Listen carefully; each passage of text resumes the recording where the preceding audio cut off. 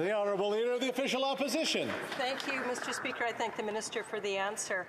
Speaker, the Liberals invoked the Emergencies Act without just cause, and they are now trying to cover it up. The government used extraordinary power on innocent Canadians, restricting their movement and freezing their bank accounts, and now they're trying to cover up the fact they did not need to use the Act.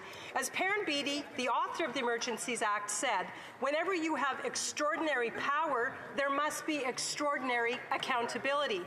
Where is the extraordinary accountability that Canadians deserve? What are the Liberals trying to hide when it comes to the Emergencies Act? The Honourable Minister of Public Safety.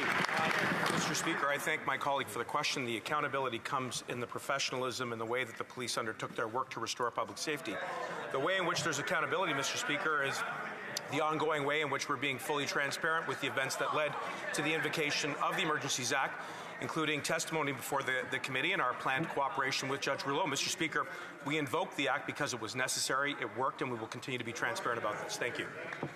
The Honourable Leader of the Official Opposition. Speaker, the Liberals just trust us is not enough. This is the same Prime Minister that covered up his involvement in the SNC-Lavalin scandal. He covered up his involvement in the WE scandal. He's hiding documents right now around the Winnipeg Microbiology Lab. He covers up every single scandal that he is a part of. And now he's trying to cover up the fact that he was abusing his power when he invoked the Emergency Measures Act. Why do these Liberals think Canadians should just trust them on the Emergencies Act when they continually hide, cover up, and deflect? The Honourable Minister of Public Safety. Mr. Speaker, with respect, it continues to be astounding how the Honourable Leader for the Opposition continues to deflect her responsibility for her conduct during the Emergencies Act, for the posture of the Conservative Party, who continue to encourage illegal blockaders to stay. And if they don't want to take it from the government, Mr. Speaker, listen to what the Canadian Association of Chiefs of Police said.